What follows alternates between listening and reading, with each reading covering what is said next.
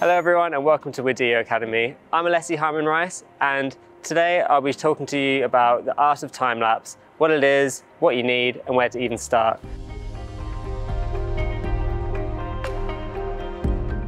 And I'll also share some of my incredible tips that will get you shooting time-lapses like a pro in no time at all. Working in broadcast and advertising has given me plenty of opportunities to really hone in my time-lapse skills, and I've shot things for the BBC as well as a ton of household names in the advertising world.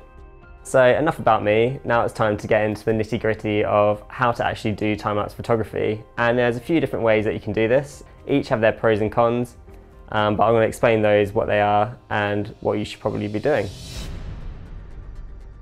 If you're wondering what a time-lapse is, it's basically just a long period of time that's then sped up. So you might film for 2 hours of some clouds, then you might speed that up into a 1-minute clip. So yeah, that's what time-lapse is, it's just a lapse of time. So there's a few different ways that you can do time-lapse photography, and the first is just with an iPhone. Super simple, if you kind of swipe right on the app, it comes up with a little time-lapse function, and if you keep it still for enough time, then you'll get a time-lapse. And this is really great because maybe you haven't got your camera with you and there's something cool you want to time-lapse, and it's also just very quick and easy to do. So that's one of the big pros of just shooting on your phone. It's just super simple. But one of the big cons is the quality isn't that great and you can't really do that much to it in post-production. So sort of like what you see is what you get really. The second option is to use a video camera and film for an extended period of time. And this is really good because you can sort of just press start. It's easy to set up like an iPhone. The quality is a lot better than your phone.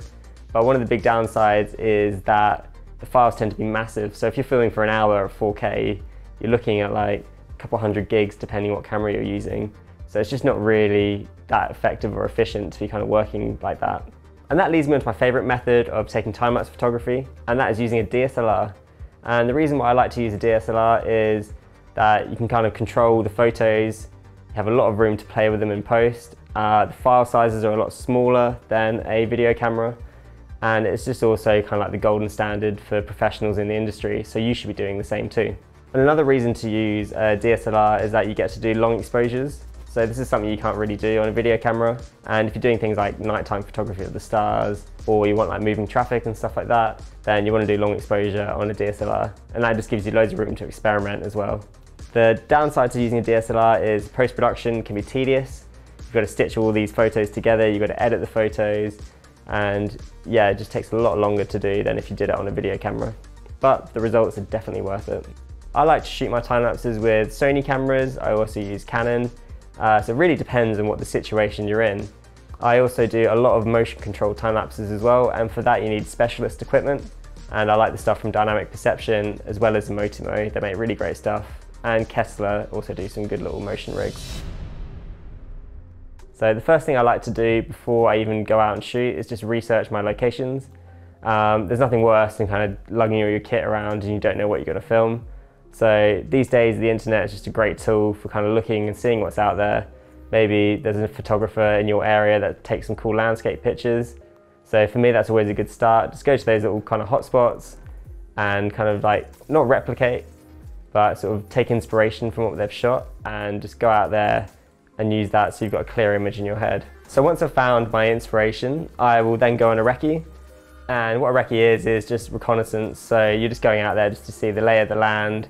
If there's like loads of people, if it's a bit of a dodgy area, you sort of want to go there before you bring all your equipment with you, just to kind of scope it out. Whilst I'm on my recce's as well, I use an app called Sunseeker, and this is really, really great. So basically it tells you where the sun's going to be at certain points in the day. When I did the Stonehenge shoot for the BBC, this was really effective, as it meant I didn't have to get there for sunrise to see where the sun was going to be. So we did a recce the day before. I could use this app to kind of plan where the sun was going to be in between Stonehenge.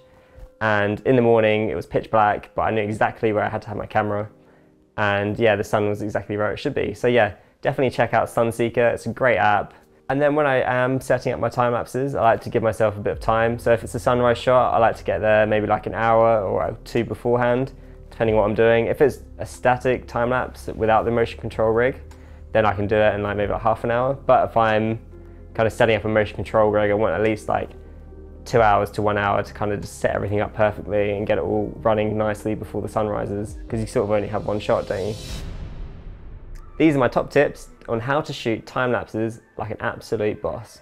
So number one, shoot in manual mode. And I can't stress this enough, this is super, super important. A lot of people, they just kind of want to be easy, put it in auto mode, but you just can't do that with time-lapse. And the reason for that is you want all your photos to be consistent, because if they're sort of flickering in between with different exposures, it's just going to be really nasty to watch and it's really ugly as well.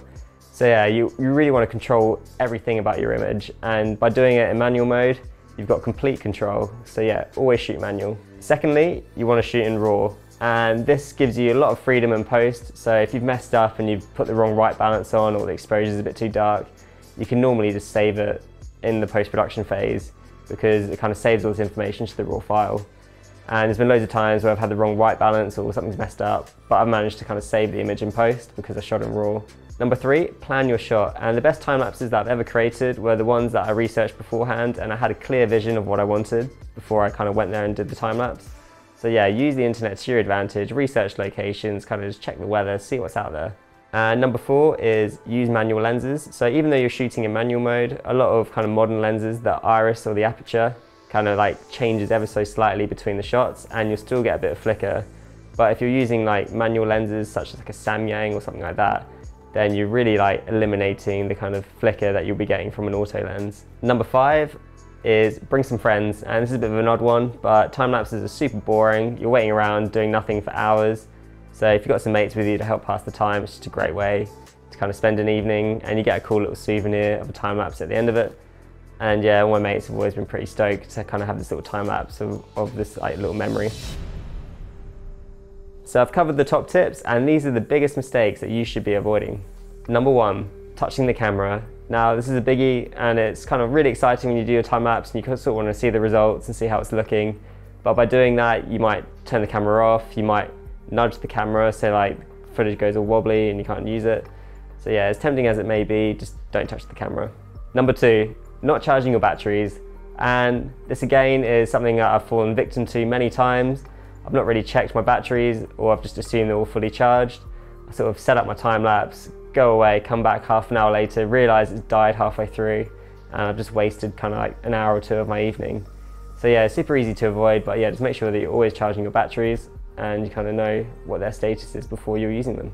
Number three, shooting in JPEG. And this is a common mistake. People want to keep the file sizes down, which I understand, but what this does is just kind of shoots yourself in the foot, and you can't really do anything to JPEGs in post compared to a RAW image. So yeah, just shoot in RAW, that's the law. Number four, setting the wrong interval. And this is where you kind of have your intervals too fast and the camera can't keep up. And basically what that means is you're going to lose frames. You're also going to have kind of jumpy footage where you're going to have different intervals. So yeah, you can avoid this by just setting, or doing some tests and figuring out what your camera buffer speed is. And number five is not checking the weather. And this is a simple one, but there's nothing worse than being soaking wet. So yeah, just do your due diligence and just check the weather. Another common mistake is on my time-lapse rig. So I've got it hanging off the edge of a building, and you always want to make sure for safety reasons that it's kind of like heavily secure. So you always make sure that I put a sandbag on it and kind of weigh it down. Another mistake is not acclimatizing your kit, and I did this mistake myself. I was in the Arctic Circle filming the Northern Lights. There was a campfire. I thought I'll warm up my camera, kind of sat around it. Then the Northern Lights came out and everyone rushed out to kind of film these lights. And within about 10 minutes, the whole camera just completely froze up. And yeah, I couldn't film anything for the rest of the night, so that was a bit of a bummer. So I've been doing my research and I found this wicked rooftop. It's in central London, and I'm going to set my time-lapse up there now and do a little demonstration for you. So tonight I'm going to be doing two types of time-lapse, and the first one I want to talk to you about is the static time-lapse.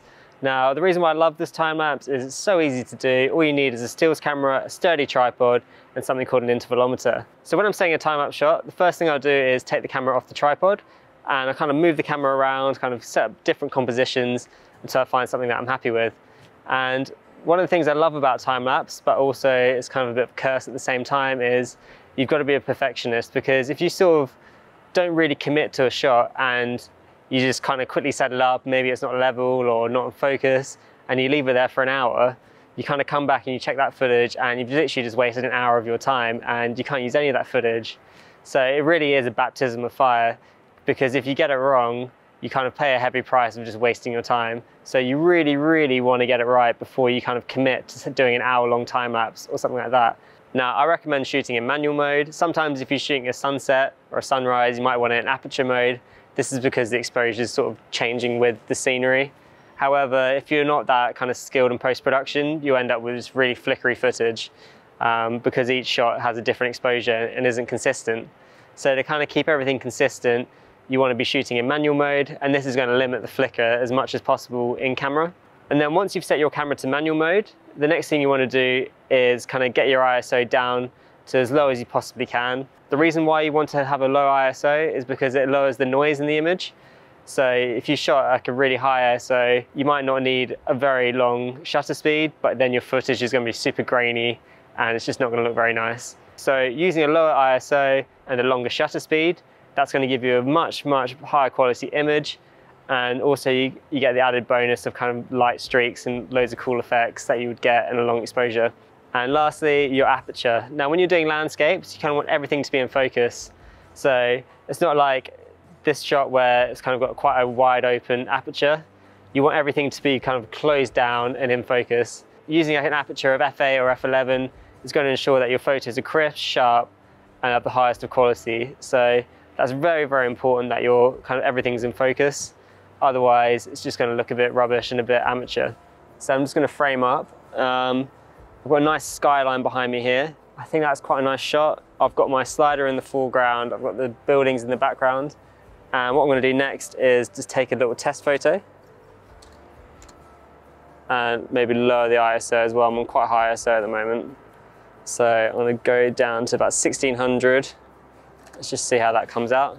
Yeah, that's great. And I'm just going to tilt the camera up a bit as well, just to get a bit more of the sky. I've also got the moon in the background, so that's going to look really great. Cool, so I'm happy with that. So the next thing I'm going to do is switch the lights on so you guys can see what I'm doing. Finally, once you've got your shot locked off, your settings locked into the camera, the last thing you want to do is set up your intervalometer. And the intervalometer that I'm using for my static setup is a Canon TC80N3. It's a really very good, reliable kind of remote. However, you can get them off Amazon for about 10 or 15 quid, and I've used them loads of times and they do the job just fine. So just go through my settings once more. We're going to skip through this part because we don't need that for what we're doing tonight. The next is interval. We've got a 4-second interval. That's going to give us plenty of time for the camera to write to the card, and we're not going to get a backlog of photos. Long exposure, I've set it to 2 seconds. I'm on a 1-second exposure, but I mean, it's always better to be on the safe side. And frames is set to infinity. So that's going to keep going until I tell it to stop. So it will take 25 minutes for that to take all the photos I need, but I'm just going to let it run because I've got quite a big card in there and it doesn't matter too much if it's going to be taking them. So once you're happy, all you have to do is press start, but the first thing I'm going to do is to save battery is just to turn the screen off. So I've turned my screen off and ready to go, and I'm just going to press start on that. So after 25 minutes, I have my 250 photos, and yeah, I'll be quite happy with that. So I'm going to leave that one to keep going whilst I set up my next shot. I've got my static time-lapse running nicely, and now we're going to move on to my motion control time-lapse rig. Now, I've kind of gone ahead and already set this up. I've sort of scouted out a location that I quite like the look of. I want to get a nice shot of these buildings, and it's on a rail here, and what's going to happen is it's going to move across the rail and get a nice shot kind of overhanging the rooftop here. So the camera's going to like kind of look over, pan down, and kind of move across. So I've kind of got that already framed up. I've done some kind of test exposures in camera as well. So I've kind of got all that set up already, as I kind of talked about earlier. A bit more about the rig I'm using today. It's a Dynamic Perception Stage 0, and that is the rail. It's 6 foot long, comes with a motor and a cart. And then to control the rig, I'm using an Emoti TB3 Black Edition. Now this is really cool because it's very intuitive. You control everything with a nunchuck, sort of a bit like a Wii controller, and it also has a pan and tilt motor in it as well. So you're getting all 3 axes of movement with this rig, and that is basically creme de la creme of time-lapse. So we're going to get some really exciting stuff tonight. So the first thing you want to do is turn your machine on, and once that happens, you kind of connect your little nunchuck, and you want to choose the 2-point move. So you go select. You move it to your starting position. I've already got it in my position, so I hit next. And then the next one is you want to move it to your end position. Now I'm not going to move it all the way to the rail for this example, so I'm just going to move it slowly. So to move the rig, you just sort of tilt it like this. And as you can see, it's moving along quite nicely. One of the annoying things about this rig is the motors have to be super, super torquey, but what that means is they're quite slow. So it could take quite a while for it to get to the other end of the 6-foot rail, so I'm just going to stop it here. Then you kind of use the analog stick to move the camera around. And this is super cool, and because I'm getting it kind of looking up, I want to kind of have the camera pointing down for when it finishes. So I'm going to do that, I'm happy with that. Next is the interval. Now the emote mode does the intervals a bit differently to how an intervalometer does it. You don't get one for interval and one for exposure time. It's all kind of combined. So for this one, I want at least 3 seconds between my photos, and the exposure is 5 seconds, so I'm going to make my interval 8. And I really like this emote mode because it's kind of super clever in the way that it kind of presents the data to you. Now it's telling me how many frames do I want, but not only that, it's telling me how long it's going to take to complete that movement. At the moment it's set to 240 frames. I want 10 seconds of footage, so I'm going to boost that up to 250. So yeah, I've got it on 250 now. That's saying it's going to be about 33 minutes, which is pretty good to be fair. Sometimes if you're doing astro time-lapse photography, it can take anywhere up from 1 hour to 2 hours. So 30 minutes really isn't that bad. So once I'm happy with that, you click next. And then the next thing it comes up with is static time.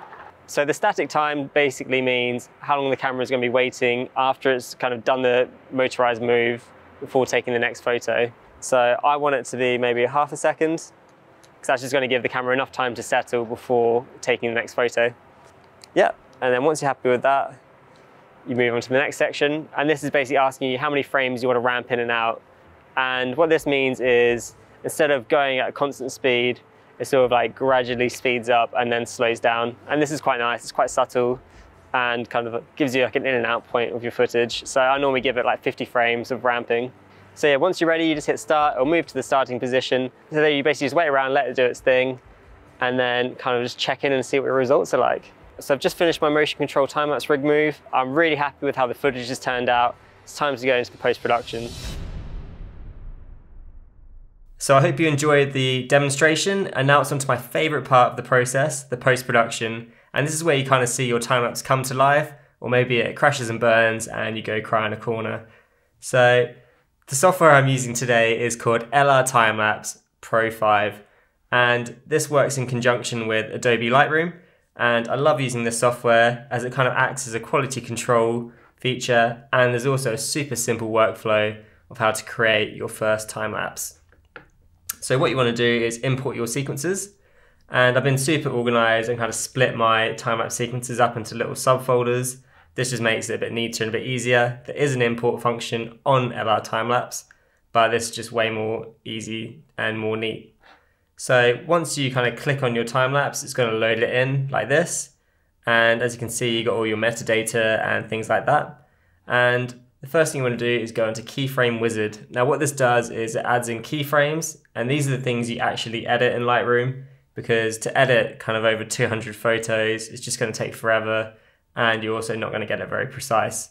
So what you want to do is add in some keyframes. Now if you're doing a sunset, it's going to maybe start light and get darker, so you're going to want to kind of balance that exposure out and kind of keep everything consistent.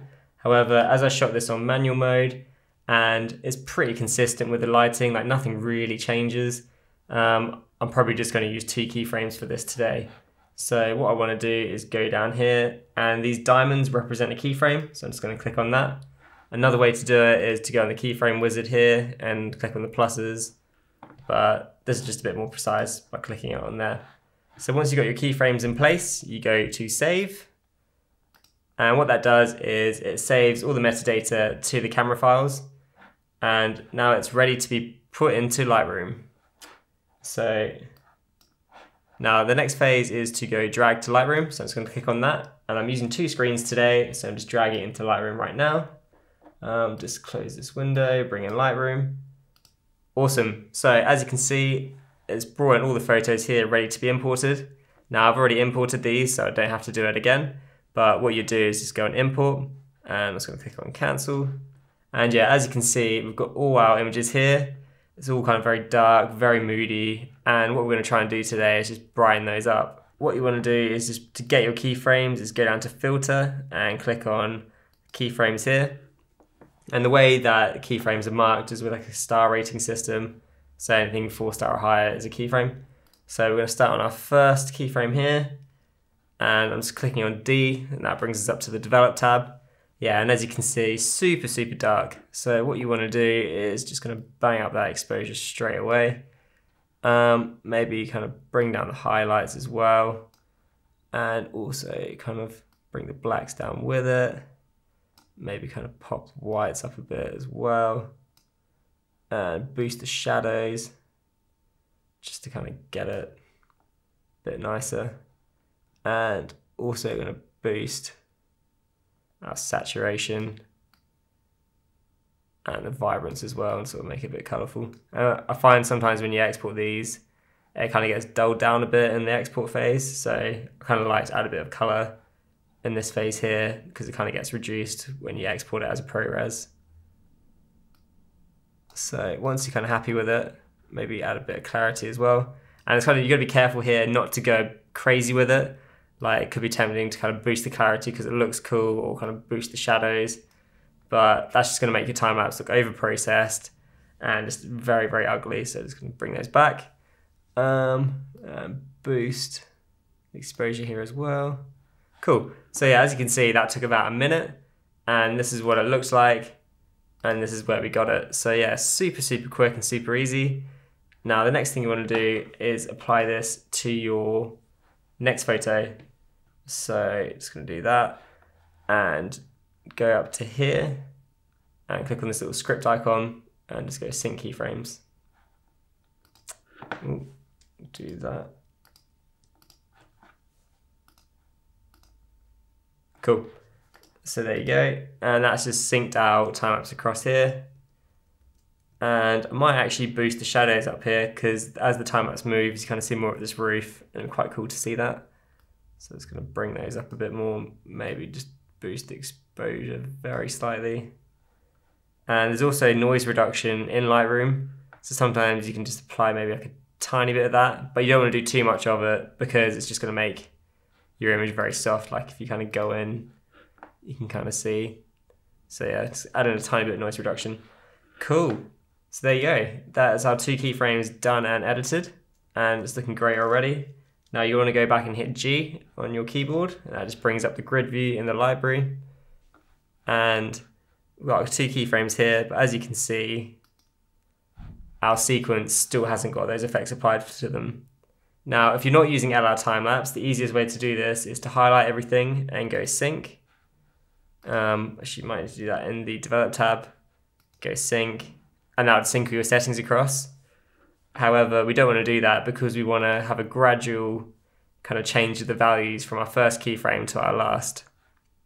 So what we're going to do is just go back into grid view, get our keyframes to pop up again. And the way that Lightroom and LR time-lapse talk to each other is through the metadata. So you go up to metadata and you want to click save metadata to files. And what that's going to do is just save all this information to the file and make it easy to re-import that into LR time-lapse. So next you want to go onto LR time-lapse and just kind of load this back up. And as you can see, we've made our change in Lightroom, but it hasn't kind of been brought across. So you want to click on reload, and that's just going to load in all the adjustments you made. And as you can see, it's sort of picked up on it here. And the next step is to go auto transition. Now what this phase does is it kind of gradually adjusts the values from the first keyframe to the last. If you've got different keyframes, it will kind of do it in between those. And yeah, it didn't take very much time at all. So next you want to go visual previews. And what this does is kind of makes like little DNG files. And as you can see, yeah, it's starting to populate here. And these are all your little images. And shortly you'll be able to kind of play back your time lapse and kind of check the exposure and see if all your adjustments have worked out nicely. Perfect. Now all our photos have imported in nicely and the little previews have been made. So I'm just going to click play. As you can see, that is looking very, very nice. Yeah, so I'm very happy with that. Cool. But to go a next step further, and this is something you can't do in Lightroom, we want to kind of get rid of some of that flicker. Now flicker can happen from when you're taking a photo in like aperture priority mode. The exposures could be different between the different photos, or if you're shooting in manual mode like we are today, you may not get that much flicker, but when you go into the post-production and start to edit the photos, you can actually reintroduce flicker into your time-lapse. So it's always best practice to kind of turn on your visual deflicker. So I'm just gonna go for the basic settings today and click apply. Now you can apply this as many times as you want, but because there's kind of lots of lights turning on, it might freak the software out a bit and might actually make the time-lapse more flickery. So I'm just gonna use the basic setting today and see how that one turns out. And you can sort of see it here. It's kind of smoothing out this luminance curve and getting rid of all those kind of nasty spikes. And that will be what is causing the flicker, those little spikes. And just gonna click on play. Yeah, and look at that, nice and buttery smooth. Perfect, cool. So now that we are happy with how everything's kind of turned out, we are going to go over to Lightroom now and export our image sequence. Cool, so we have got our image sequence here, and as you can see, we've got our 2 keyframes, so we want to go over here and do full sequence. And we've got our nice kind of edited photo here, but this whole sequence is still ugly and dark. So you want to go Command A, highlight everything, go over to the metadata, and go read metadata from files. And what this is going to do is just going to pull up all the adjustments that LR Timelapse made to our photos. And as you can see, it's sort of like populating here, and it's looking great. So it's going to give that a few moments just to kind of load in. And the next step is to go to export. Oh, and because this is a import thing, you're just going to have to find our, there you go. Cool. So next you want to open up your little window tab. And this is the same step if you've just got Lightroom. However, LR Timelapse just makes it that a little bit more simple, and it lets you choose your resolution. So for today, we're going to go 4K and just do 8 bits. And you want to choose your target folder. Cool. And that is where our photo is going to get saved. It's going to make it an image sequence as well. So basically we'll put like a number after each thing. And this basically just tells the software that's an image sequence, and to basically render the whole video as one thing rather than loads of little images. So once you're happy, you just click on export, and this takes a bit of time, so bear with me. Awesome, so as you can see, the little bars disappeared and all our photos have exported nicely. And if we just go back across into LR Timelapse, this render video box has now appeared, and it's asking us how we would like to make or render our video. So there's loads of options here, different codecs. I know we do ProRes, click 4K. And because the ratio that we shot the photo at wasn't 16:9, it's asking where we want to kind of crop the image. And there's this little box here, kind of lets you do that. Now I'm actually on an M1 MacBook, and I know there's a new version of LR Timelapse called LR Timelapse 6. However, I'm still using LR Timelapse 5, and I find that the export can be a bit touch and go, and it's not always reliable, and I always find it kind of glitches and messes up. So I'm going to show you another way of how I like to export my time lapses. So I've just loaded up my After Effects project, and I use After Effects for processing my time-lapse sequences into video. And this is just because it gives you great control and lets you kind of make any micro adjustments. So for instance, you could have like wobbly footage, or there could be kind of birds or things like that you might want to mask out. So yeah, using it in Adobe After Effects is definitely the best way to kind of compile your JPEG sequences. So to bring in your JPEG sequence, what you want to do is just go into here, time-lapse exports, tutorial. And yeah, if we go rendered sequence, that's our little image sequence that Lightroom has exported for us, and it's nicely numbered as well. So as you can see, After Effects has detected that this is a JPEG sequence, and it's very important that you make sure this box is ticked, because if it's not, what it's going to do is import hundreds of photos, and it's just not going to make it into a video. So you go import JPEG sequence, click on open, and as you can see, it's kind of made a little composition here, and we've got our nice sequence there as well. Now, for some reason, it's really annoying, but After Effects always makes our JPEG sequences 30 frames, and because we're PAL, we want this to be 25. So you just go click on main, interpret footage, and here you can just adjust and tell After Effects what you want it to be. So I want this to be 25 frames. Click on OK, and just go open up here. And that should be now playing back at 25 frames. And because it imported it as 30, we're actually gonna have to make this composition a bit longer. So just gonna add on, make it 10 seconds. And we also want it to be 4K as well. So just click on this to make it 4K. Just maybe type in tutorial roof 1. Cool. So there we go, got our sequence now. And if I just kind of zoom out, yeah, you can see, look at that. We were missing all that kind of footage there. So what you want to do is just drag that out. I'm just going to bring this back and shorten the sequence. Cool. So we've got our kind of time lapse here. And this is the bit where you want to kind of scale it back a bit just to kind of make it fit into your little time lapse box. Cool. So got it there, and it'd be quite nice because as the time lapse is going, you can sort of see the moon. So it'd be quite nice to kind of keep the moon in the whole shot, but also show some of the rooftop here as well to kind of show the movement of the dolly system. So I think out of the box, that's actually all right. But another thing you can do as well, so say if you've got a static time lapse, you want to introduce a bit of movement, you can kind of keyframe your positions. So if I go back here, let's say we zoom up here and sort of see the top of the skyscraper. And then you maybe want to go the way down more with the floor. Just kind of exaggerates that move even more. So actually that is quite cool. And to make it play back better as well, I'm just going to drop the quality down. Cool, and yeah, and as you can see, we've kind of added in our little position keyframes, and it kind of helps exaggerate that move from the dolly system as well. And actually looks quite cool. But for what we're doing today, I think I'm actually just going to get rid of our keyframes and just kind of keep it as it was. Boost this back up to here. Cool, yeah, we've got the moon in shot. Nice, yeah, it looks really, really great. Cool. So one thing you can do to export is go to the render queue within After Effects. However, as another kind of quality control and just best practice, you always want to do your exports in Media Encoder. So as you can see, it's kind of loaded in our sequence here from After Effects, and it's kind of asking us where we want to save it.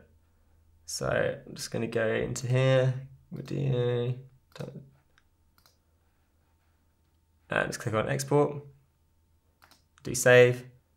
Now for the codecs, I always like to do it in ProRes just because this is a lossless codec and it's very versatile as well, and will often work with most kind of editing softwares like Final Cut and things like that.